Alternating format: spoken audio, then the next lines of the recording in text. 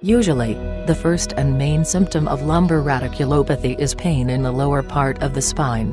It occurs as a result of compression of the nerve roots caused by a disc herniation, bone spurs or thickened ligaments.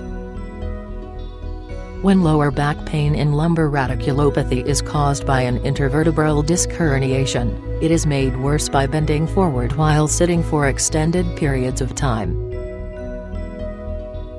Pain in the legs may be a symptom of lumbar radiculopathy.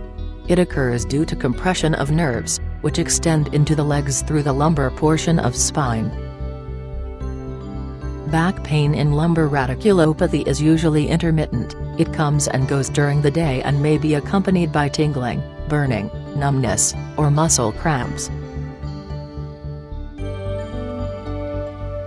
In most cases, pain in lumbar radiculopathy increases with movement. The reason this occurs is compression of the nerve roots during movement of the lumbar vertebrae. In some rare cases, people with lumbar radiculopathy have pain in one part of the leg, with numbness, tingling or muscle weakness in another part.